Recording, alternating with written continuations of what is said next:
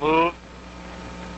It's not known just exactly how long it will take for the group to tour the campus and then move on out to the swine nutrition farm. It'll be a matter of 4 or 5 minutes by the time they leave the campus to the time they get to the nutrition farm.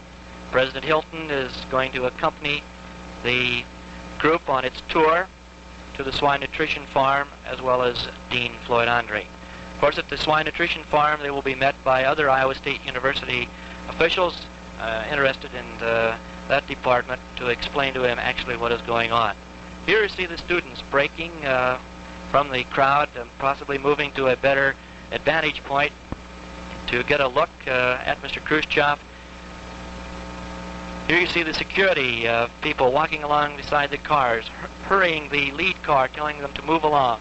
Cap, as we look down the street, looking west, it's about as solid a mass of humanity as we have seen for a long, long time. It is, and they are, what you might say, interested in this visiting delegate from another country.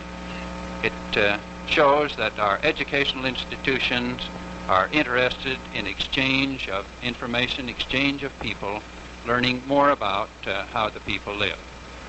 Now as we look north, heading south, as a car passes down by the television studios, we will get a glimpse of the official caravan as it moves along. The lead car moving toward us, moving toward our television camera,